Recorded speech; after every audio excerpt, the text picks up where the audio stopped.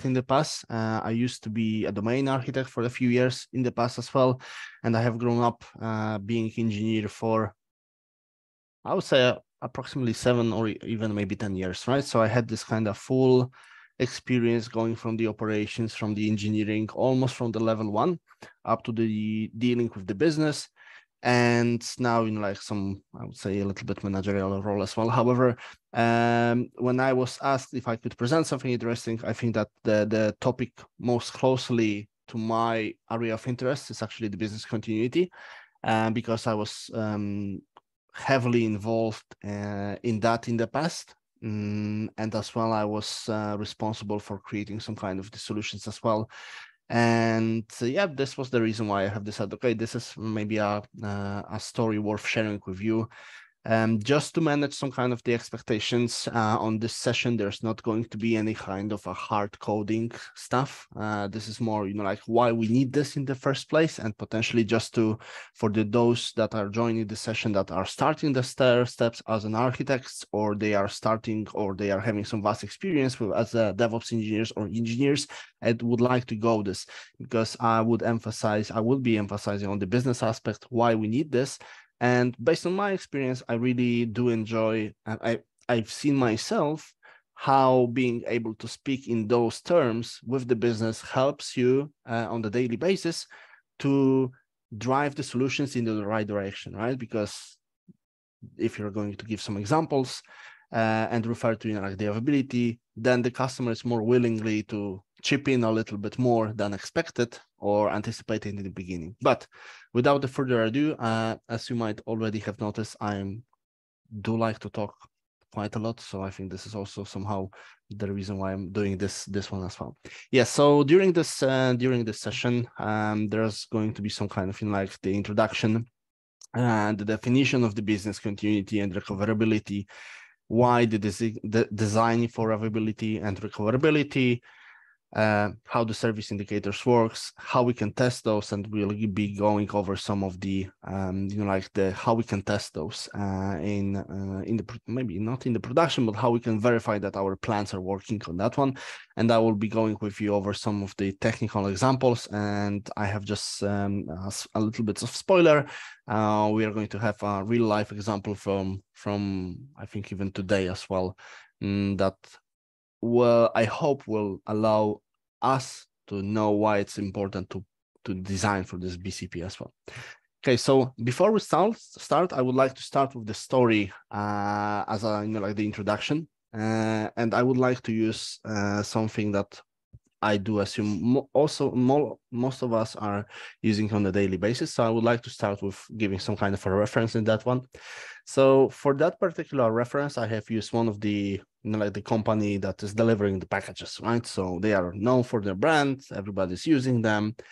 As part of their service portfolio, they have this kind of quite a vast the service definition, right? What kind of the services they are providing to their customers, what types of those services they are. They can be, like the product families, additional services, solutions families, right? So we can have, like the ocean freights if we are a big company. We can have, like a small packages, parcels, emails, stuff like that.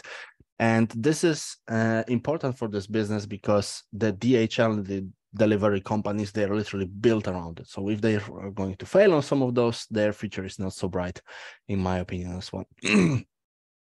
So going into some additional details, I have allowed myself to go over the DHL service offering. And as you can see, they have different types of products. They have different kind of the SLAs for those as well.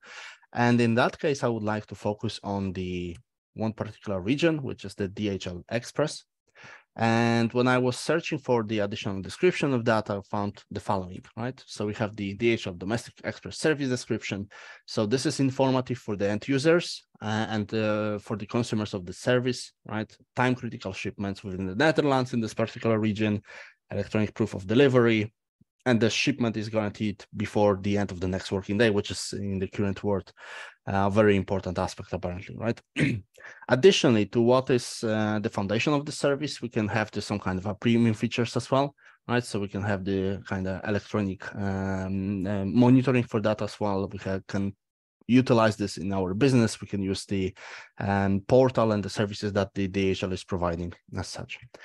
However, as each service description, they were smart enough to do some kind of a service limitation, right? So this service is only available for particular parcels in regards of their weight, their dimensions, how much you can do this per like the package that you want to send, right? So this is a starting point for the service oriented approach, service definition, and so on and so forth. However, there are things that are beyond companies and the service control, the things that they are just happening, right? So as you can see, this is actually one of this happened, I think, last year in Poland. And you can see the DHL employees successfully trying to save some packages because they know that the service, this is quite important for them and for their company. Then be advised that whenever we are talking about the services, so we have this terms of agreements, and you can see that with the terms of agreements for this particular service, we have, for example, some money back guarantee, right? So if they will fail to deliver, they will pay us back on that one, right? However, I do estimate that it will take quite an amount of time to justify and to work with their customer support. However, each appropriate described service should have some kind of terms of conditions as well. So what if now I would like to ask you to ask the question yourself as well. Okay, service definition is going to be over optimistic, right? I'm going to deliver next hour, right? Service will expect some kind of a degradation, just like this failure of this kind of delivery truck. Service will be out of the service itself, right? Just like it is happening with the cloud providers as well.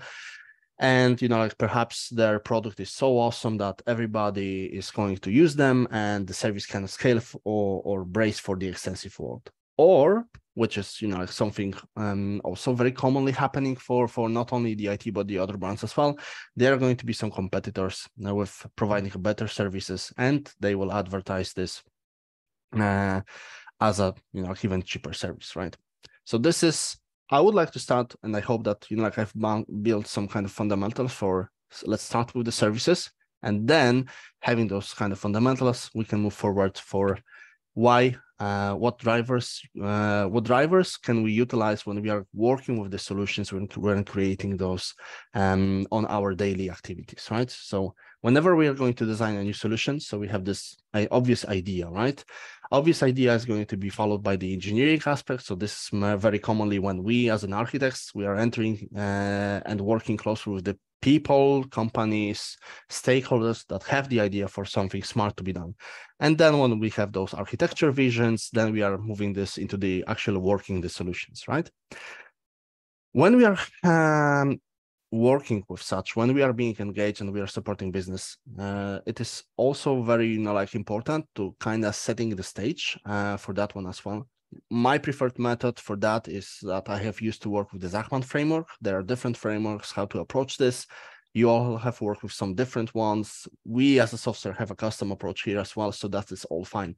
So normally, I personally follow the requirements, the assumptions, the constraints, and risks, because this allows me to capture what the business and what the stakeholders they are looking for, and then I'm going to use this to actually deep dive into like what have to be done, right? So we have those requirements, which will cover the things that the project solution must achieve, can be divided into two subcategories, so functional and non-functional, and some examples linked with this session, like the business continuity, right? So system must provide 4 nights of the uptimes, solution has to provide some kind of performance according to the SLAs and the KPIs, and maybe for some of those, the infrastructure costs have to be reduced by a particular amount of that, right?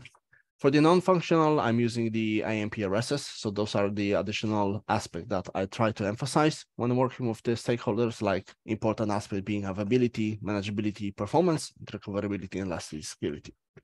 So we have the service, we have some kind of framework, how to operate with those kind of services and the state and the business. And now we can move slowly towards the why do we have to design for recoverability and the business continuity. I would start with some definitions before I will move forward. So the BCP, So business continuity is a business level of readiness to maintain the critical functions after an emergency or disruption. Those events can include security breaches, natural disasters, power outages, equipment failures, sudden staff departure even, right? However, when I was preparing for the session, I even realized that those terms are very often being used interchangeably, right? So people tend to use, okay, BCP is disaster recovery, BCP is availability. And I came up to the idea that it needs a little bit of double down on that, because they are layered, in my opinion, as well, right? So we have a BCP, then we have a disaster recovery. Disaster recovery is the organization method of regaining the access and functionality to its infrastructure after events like natural disaster, cyber attacks, or even business disruptions. A variety of disaster recovery methods can be part of a disaster recovery plan. So we have the disaster recovery, then we have disaster recovery plans as well. DR is one of the aspects of the business continuity, and then we have the availability aspect. So availability can be understood as some sort of a metric SLA in that aspect as well, right? So availability is the probability that the system will work as required, when required, during the period of a mission of a time. Measured in terms of time, most commonly 5 nines means less than 5 minutes of outage during the year. And now I would like to try to show you, in my opinion, how those transfers into particular regions, right? So we start with the BCP as being a policy in that area. Then we have disaster recovery, which is plan oriented. And then we have the availability, which is our KPI, which is our goal in regards of those systems being available for our customers, for our staff. Rule of nines. So for those of you that did not kind of face those rules of nines, so this is like a pretty common term as of now to establish, okay, what is the availability requirements, right? And whenever you will hear somebody saying, hey, I need 4 nines of uptime, business might say that, or we can try to ask business, okay, what are your expectations on that? So 4 nines means that per year we are going to have approximately 1 hour of outage, right? And then we can have this divided into the months and weeks, right? So as you can see, the increase in the availability requirements, this definitely makes our solution more and more complex in that regard, because we then have to follow the appropriate way to make sure that, okay, in regards of the 5 nines, 5 minutes a year of a downtime, that's a really tight number, right? And the more those goes, the more problematic for us to design those solutions is going to be. Okay, now I'm going to talk about this business continuity as well a little bit more. So the business continuity is maintaining the business operation, service availability, brand trust. This is so whenever our systems, they are going to be impacted and they are not going to be available for a severe period of time, the brand that we are working with, this is going to be definitely impacted, right? So our customers might not be interested to continue our cooperation with us on that one as well. Then we have a partnership as well. Like if we are unable to provide the service in reliable terms, the partners that we have, the customers, they are not supposed to work that much with us as well. Okay, now I will use some kind of additional aspects here to try to represent why is the business continuity important and what kind of the aspects we can try to utilize from that as well. So we can start with the planning. So we can have, like the risk assessments, the business needs, the people and procedures. This can be the part of the planning session and planning, establishing policies as well. Then we have the governance aspect, when we have the policies, compliance, and the review process, how our overall business continuity works, followed by the execution. So at this time, the companies are introducing the drills, the response plans, the cycling improvements, right? Because they are testing this, they are doing those drills, so they are able to notify and observe any shortcomings, and they can improve on top of that, right? And last, we have the tools for that, right? So for some of those, we can have disaster recovery software or the hardware, well, maybe mostly software as of now. Then also we have this backup and restore, right? So in case that we're going to lose any data, we are able to get back to this point of time whenever this is necessary. And the more advanced the companies are becoming, and the more self-service capabilities in the business continuity they are going to provide to their internal customers as well, right? So those are the, I would say, the planning, the governance, the execution, and the tools aspect that we can incorporate into the business continuity. Why we need those? Why we need the business continuity asset? We can have natural disasters. This can be earthquakes, floods, fires. This is happening, like across the time. Not much of the people are aware of that. Not much of the people were affected by that until they are, right? So when they are affected, then they're starting to see this and why it's important, right? So it is our role to think, to design, to propose for things that might happen, right? Not to be proactive here, not to be reactive on that one, right?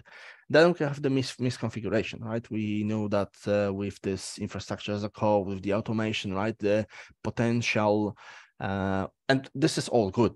This is expected that we need to go this direction. So please do not treat this as we shouldn't go this direction. We definitely need to. However, we also need to be aware that the potential blast radius for misconfiguration with the automation, infrastructure as a code, and all of those things followed, this potentially increase the blast radius, right? So we can have the mitigation implemented on that one. So we are going to have additional environments. We are going to have additional tests for that to prevent any kind of like fat finger misconfiguration kind of the events, right? And lastly, we can have, not lastly, but also we can have a system failures, right? Our service could be degraded and our third party have maybe changed something and this impacted our business, right?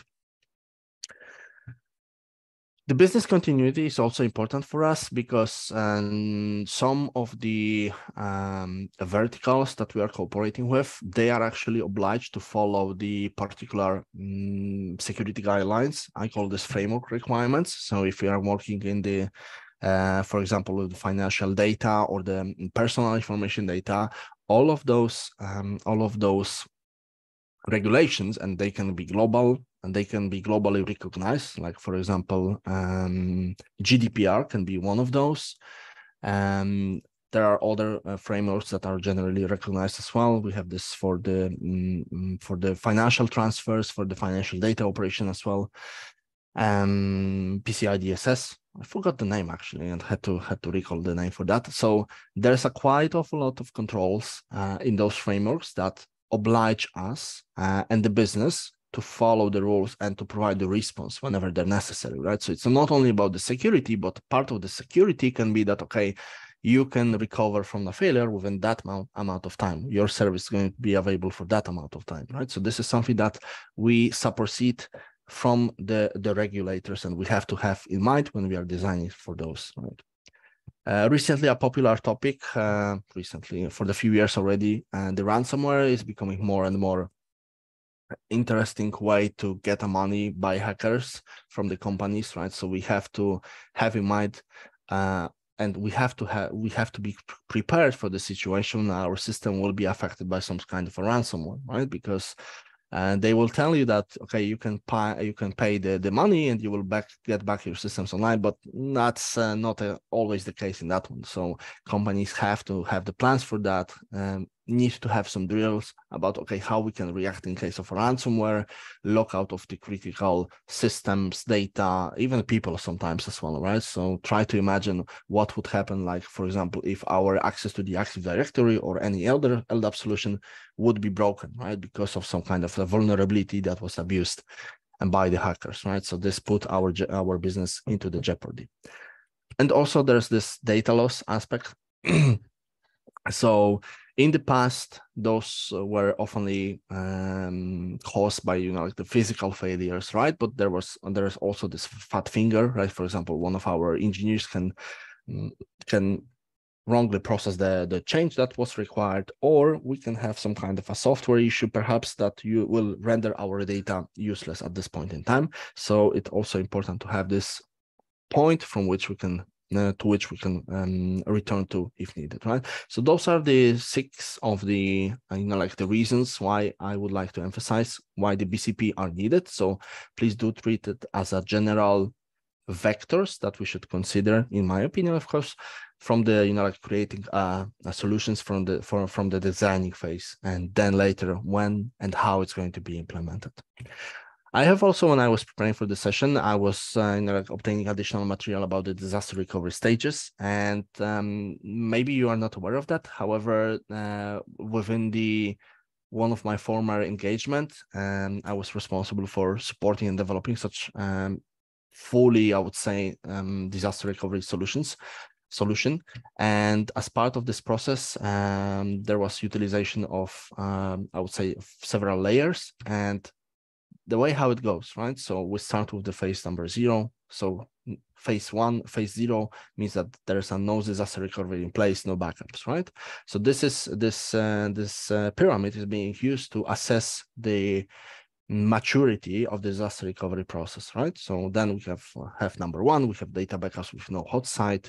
With a hot sites, we can have some kind of electronic vaulting as well, point-in-time copies, transaction integrity. This is also important because some of you that have some experience under your belt, like you have to recover the separate database, but then there might be some question about the data integrity if our applications have some kind of cache that allowed to store some transaction before they went into the the databases and so on and so forth.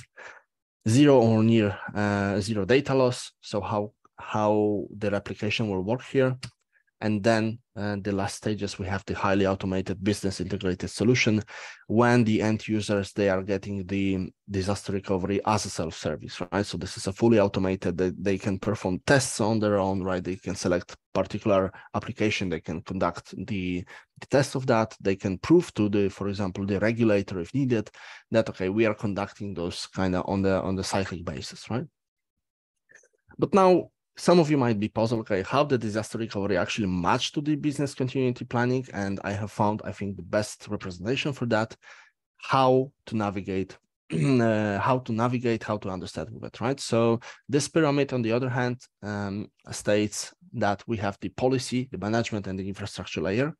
And I really like this because it says that the business continuity in the first place, this is the policy, right? So this is a policy that is set at the companies, later on that are being transformed into the policies and the strategies, right? So this is the business continuity plan focusing on the policy layer. Then we have the management layer, risk management. We have the business continuity plans, and then we have a validation testing, right? So the companies, large companies, enterprises, they are going to have as dedicated, even oftenly persons for that. They're responsible for the risk management, the BCP and the ER testing and validation, and making sure that they are conducting those tests as required by regulation, for example. And last but not least, we have this infrastructure layer. We have the information technology recovery process, alternative sites, data backup and offsite replication, server, storage network.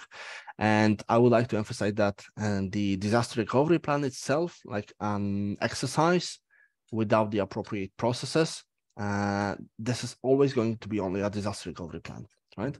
With the processes, with the linking this back towards the the policies and the management and the processes, then it's the way how it's becoming a business continuity plan. So this is something that is envisioned and enforced from top to the bottom. Yep.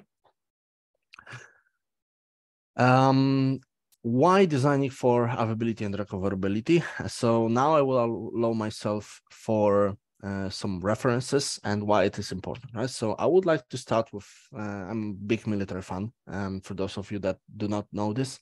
So on the image, you can see the so-called Hurricane. So this is one of the most commonly produced fighter during the Second World War. They have made over 15,000 of that, right? Why I'm using this is I wanted to use one of the system that is from one of the system of this particular airplane. And this is the pump that is responsible for the whole hydraulic system. So this is, you can see here a diagram representing the hydraulic system diagram in general. All right, so you can clearly see that there's not that much of redundancy at this level.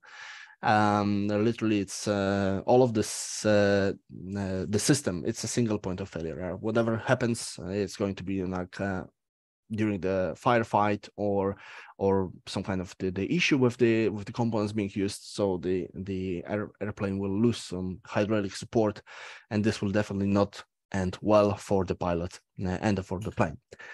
Now, moving a little bit towards the recent time. So as the aircraft industry becomes more and more professionalized after the Second World War, we have the passenger aircrafts and so on and so forth. So here you can see how this have evolved, because you can see that we do not have this only redundant system at this point in time, because we have two separate lines. We can have a yellow hydraulic system, but in case that those will be affected, we also have some kind of electrical hydraulic backups as well for that.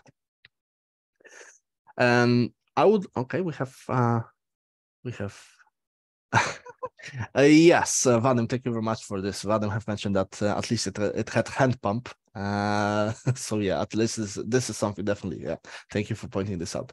Now I will move into so we have the passengers aircraft somehow explained, and how the whole designing process, the redundancy, the failovers, the auxiliary systems, how they have evolved. On the other hand, now I would like to present the other case. So here you can see on this image the F4 Phantom. So this was a fighter jet that was developed in early 60s, I do believe, right? And then we have another generation of fighters, naval carrier-based, right? So all of those have two engines, different generations.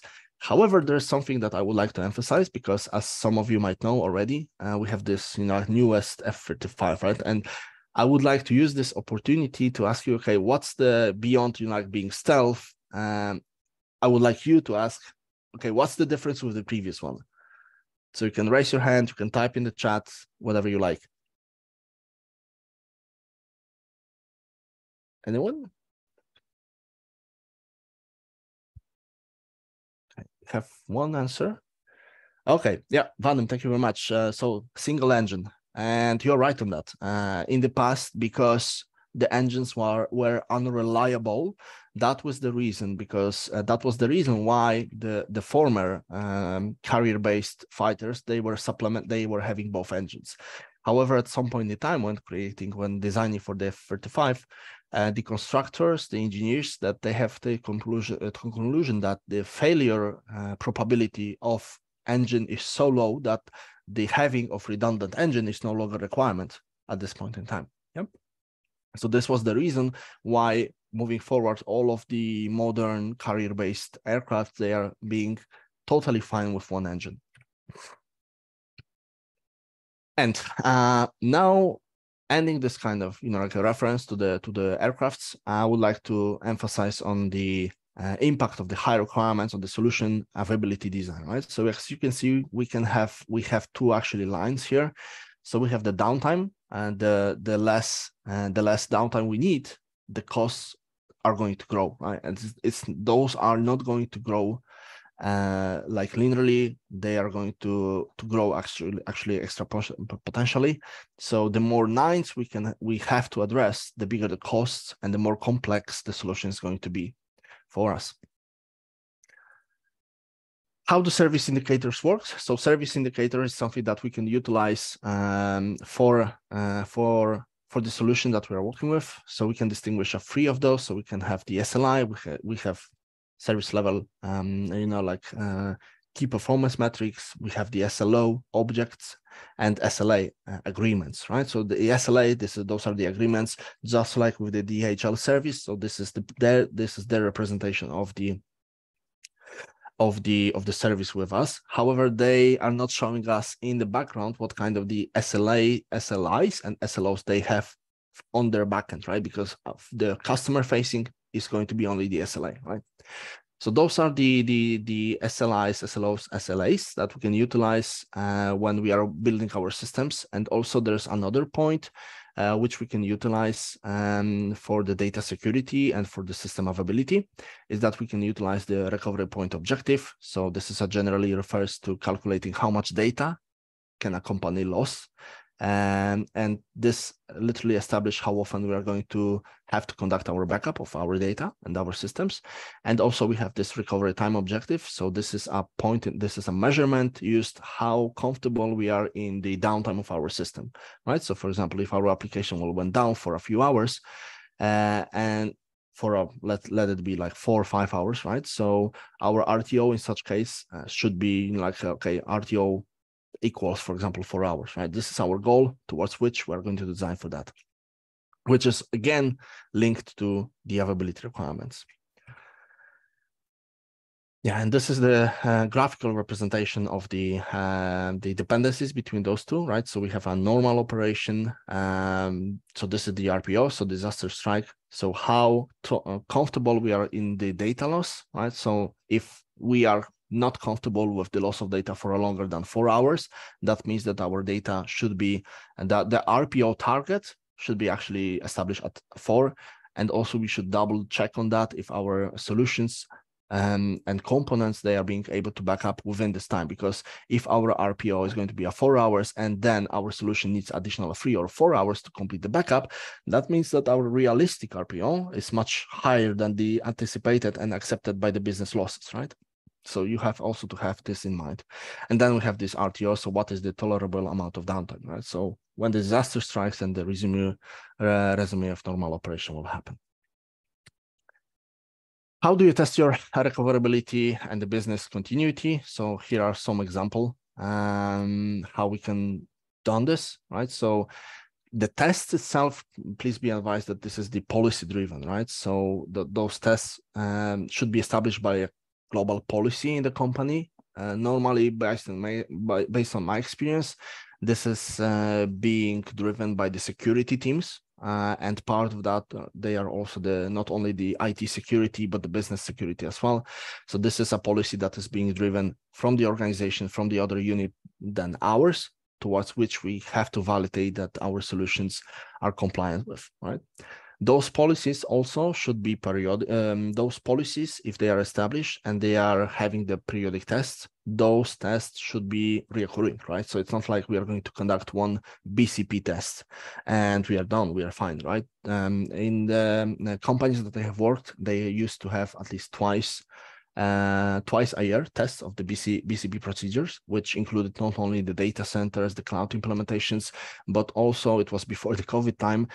There was this, I would say, dedicated offsite locations for people to work if something bad would happen, right? So they were trying to protect against, okay, we are going to have a office failure, right? And we are unable to conduct the operations. So we were involved in such operations, and drills, to ensure that even if our, for example, office building would be hit by some kind of electrical failure, water failure, and so on and so forth, we have a separate locations towards which we can access in less than, for example, 1 hour, and we can continue our work without issues. It have changed with the, the remote work thanks to COVID. So I think by definition, there's a quite large of the companies now protected against this. However, you can try to imagine that if we have the work from home, then a lot of companies are using VPNs and VPN solutions. So then we need to make sure that those are tested as well. And because if they will fail, our employees might end up in a situation when they do not have the access to the corporate network, being unable to work. And then where's my office, right? Because now we are working from home. It is also important that this should be always treated as a learning experience. So if you are involved into creating of those or participating, remember that this is being done in a way so we can get this experience and improve the effort and improve the process. Not only, okay, done deal, because otherwise you can give the false positive feedback about it, and whenever there's going to be a real disaster happening, and this might lead to an outages or an availability, and hey, we've done the testing, but we've not test those properly, right? And last but not least, what I would actually recommend here is that whenever the organization are creating those policies, this should include not only the practical but also the theoretical scenarios. Like we can have two teams playing what if scenarios, right? And they could challenge each other, right? So we are avoiding the bias that there's a group of people thinking the same way, and they didn't see, for example, that there's a truck coming from this direction, or there's going to be a fire. A reference from my experience is that when I work in the company that had its data center very closely to the sawmill, and guess what? One of the sawmill actually could catch a fire once, right? So this was also some kind of unexpected by some of the people. However, after this experience, the decision to select another one, a location for another data center, this was already included. Okay, so we are going to have the secondary data center in the place when there's not that much of the sawmills or the companies that could catch a fire and things like that, right? So you can do this proactively and doing some kind of theoretical scenarios, or you can experience this on yourself and then update your policies whenever necessary. Okay, some of the examples for the data loss. I'm missing this place. Yeah. So some of the examples, so how we can test, for example, for the data loss. So we can have, like the server or drive crash. We can have a data center outage, right? So we can try to create some kind of tests on that. We can try to create some kind of plans how to mitigate with this. That not always specifically related to, like company-wide. However, for example, if the processes are applicable to the applications and application owners, so application owners could be asked, okay, what is your plan in case your data is going to be lost, right? How you are going to conduct, how you are going to return to the normal operations, right? So we can have a data loss events, then we can have a data recovery, for example, being part of it, how quickly you can recover your complete application, right? We can have the power outage. So in order to test this kind of the event, you can have as auxiliary power support. We have those kind of power generators somehow as well. Then we can have a network outages, right? So we can try to test how resilient we are against this, right? So we can have redundant switches, redundant network connections going external. We can have some kind of firewalls, stuff like that, right? So this is something important to test and to validate. And those red versus blue teams, they are becoming very handy because they are able to challenge each other, right? And they are able to identify new tests, new way to improve the service and to make sure that the resiliency and the availability resulting from this is going to be improved along the fly. We can, like try to envision some kind of scenarios when we are going to have a physical disruptions, like for example, the fire, but I was also involved in one of the scenario when there was actually work being done on the data center, and the third party that was responsible for this, they have actually cut some kind of connections between the data center and the outgoing internet. So you have to be aware of that as well. And the emergency communication, and like I would say personally, this is the most despised. However, based on my experience, I really encourage you to think about the emergency communication, because if the company is, you are designing for a solution that is, going to use by a multiple of maybe literally 1,000 of people, right? So as part of this BCP plan for that application, for that system, there should be also, the emergency communication established, because the moment when the application stops working, the people will start to look left, look right, and there's going to be a gossips, unknown, right? And it is very important to have appropriate communication protocols to inform the people what is happening. For example, why the outage, right? When do we expect to get this back on track, and when do we expect we're going to have additional communication, right? Because this allows us to maybe not to build, but to retain some trust with the end users, that we have this under control, right? If there's no communication from us as a service owner, as an application owner, and we are out of business for a few hours, maybe a few days, right? So that's not going to be looking very good from the, the brand perspective. So it is very possible that we are going to end up on Twitter. There are going to be a newsletter writing about this as well, and this is something that we'll definitely need to avoid. Okay, and now, because I would still like to give you some kind of additional example, but this one is going to be actually, I hope, a technical, or at least related to the technical example. So during this part of the session, I would like to showcase how increasing the requirements of the availability requirements, how they are going to impact our our solutions complexity, right? So for that one, and please, do not treat this as ideal state. I'll just use, conceptual approach to represent the case that we are struggling with that one. So please do not call me out on that. Hey, you could do this otherwise. Definitely, there's 10 ways to achieve something that way, or I'm missing some icon because this particular service has have this niche configuration that we should use. So let's assume that we have, this is actually going to be AWS based, but I think that this applies to the Azure, the GCP or on-prem solutions as well, right? So we have, we are going to have a pretty simple application. Our application is going to have, like some kind of compute instances and manage database services, and we have some kind of a cloud storage as well.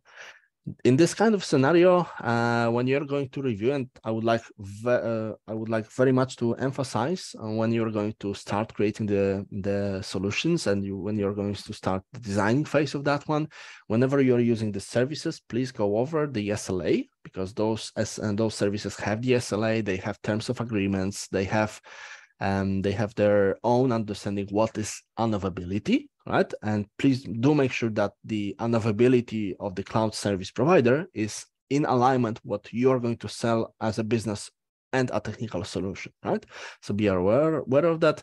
I would say that with such configuration, we can have like 3 nights perhaps at the best, and if the availability zone will fail, and then the service provider, which is the cloud service provider in that case, will say, okay, the way to protect against this is going to go into the the multiple availability zones just in case, right?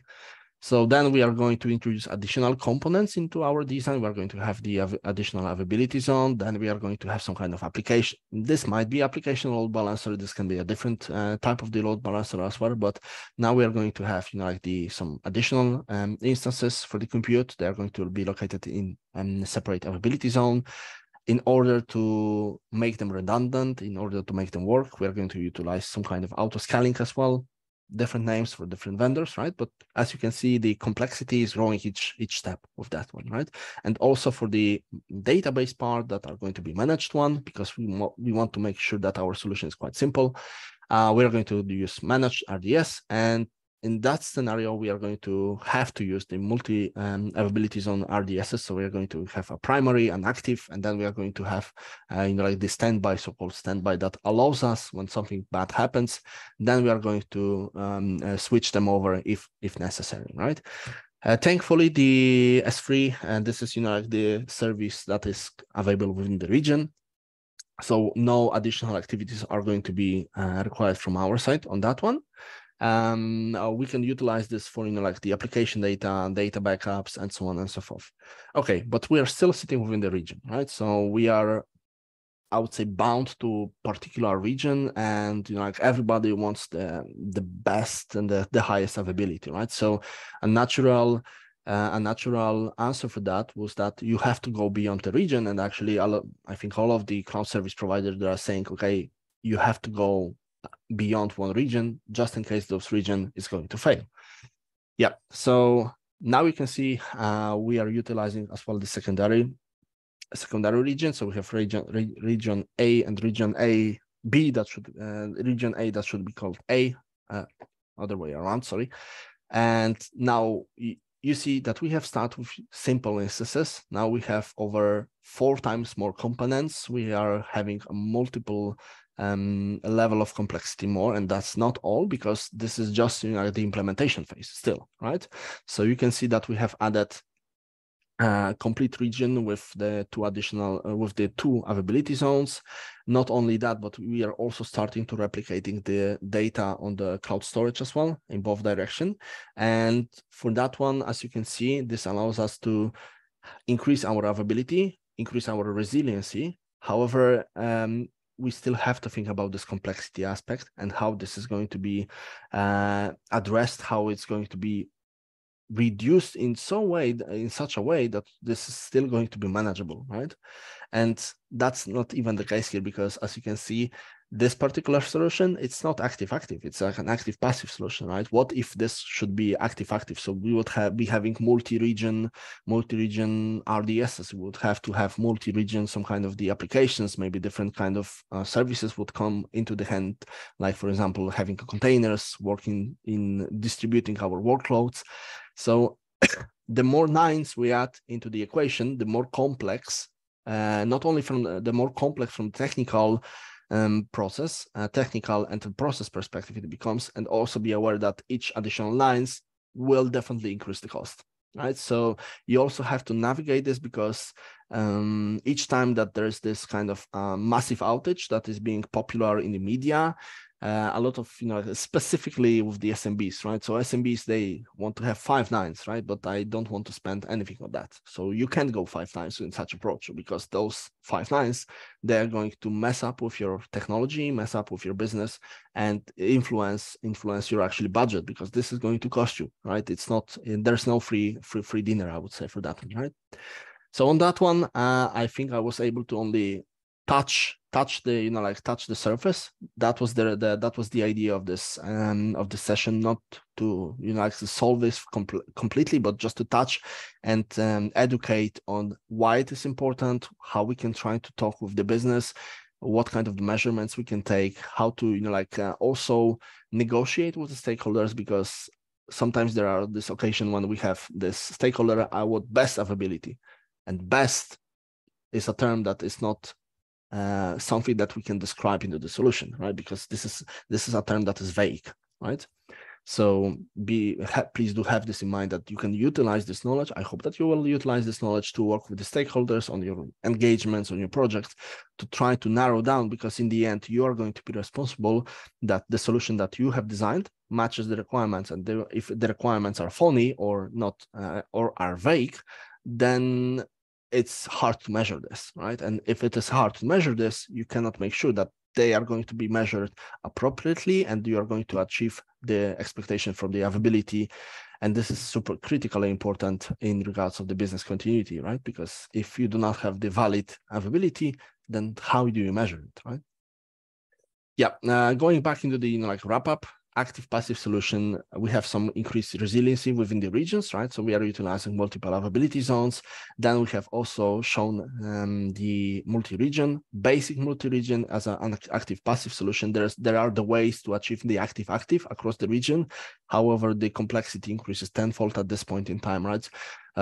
With the S3, with the cloud storage, we can talk about the recoverability aspects, because then we can introduce the backup processes, then we can introduce the replication of that data between the buckets, and we can also conduct the restore of the data in the separate region as well, right? And I do think that the provided example is a balance between the availability requirements and the complexity in regards how to make this one.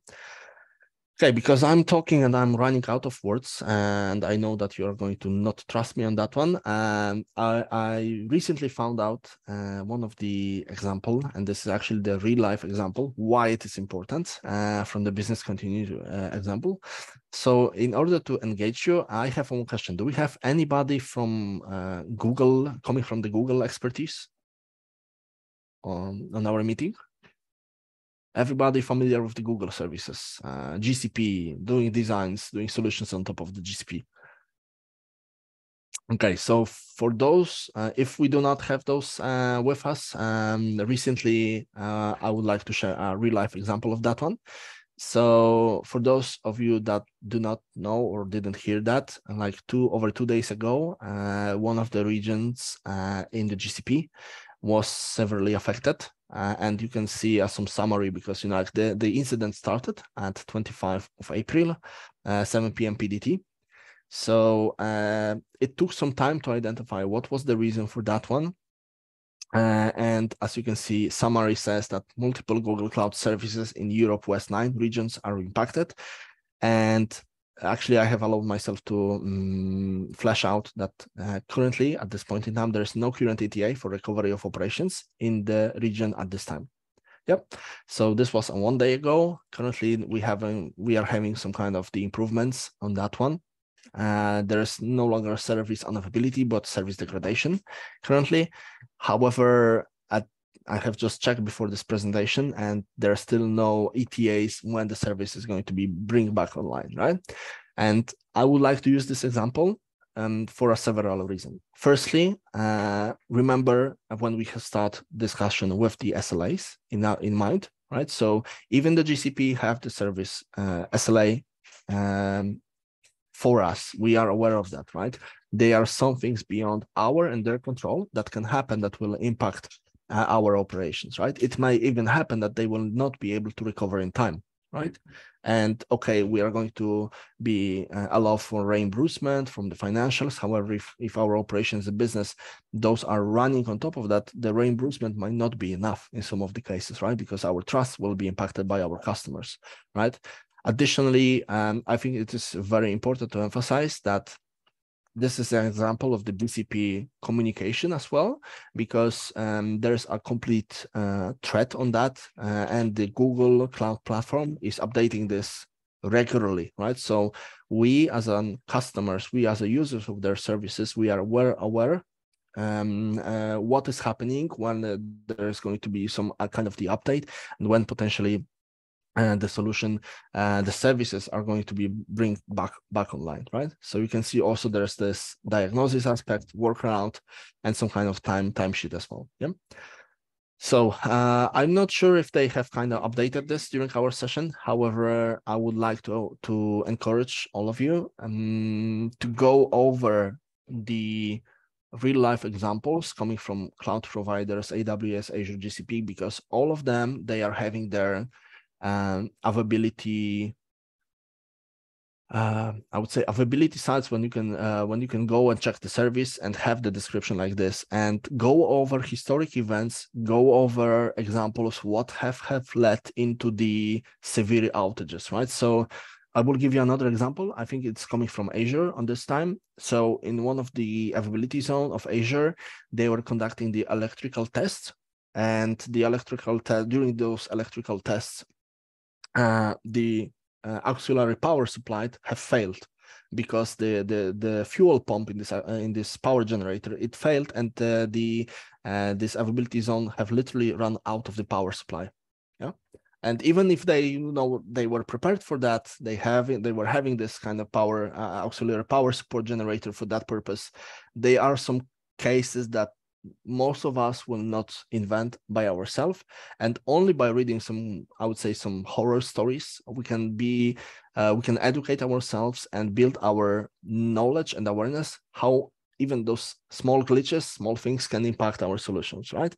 And in most cases, the cloud providers will say, as a workaround, customer can fail over to zones in other regions, right? So apparently we're ending up in the situation when all of the things that we are going to have to do, they are going to have to be multi-region. And even if that happens, we can have some kind of core service, be it Route 33, that if this is not going to be available, then our operations will be impacted, right? So there's this ultimate failure that is beyond our control. Or on the other hand, is so complex that we are going to over-engineer, right? Because how often the particular service, Route 33, actually is going to be out of service, and do we need to invent a wheel for the second time, or we are fine with, and our stakeholders are fine and communicated that it is okay that if our services are going to be down for 2 hours, right? There's no need for implementing millions of costs to try to protect before some of the corner cases. Okay, guys, that's going to be all. Like promised, non-super specifically technical session. It's more about thinking policies, thinking principles, thinking guidelines, thinking processes, with small example how we can apply for that. Thank you very much for attending the session. Thank you very much for having me on that one. I hope that at least for some part of you, it was interesting and informative. And now I do encourage you to go over those postmortems. Actually, Google even, I think, calls this postmortems. So go over, have some kind of read over those, and think about, have those in mind next time you're going to design the solution.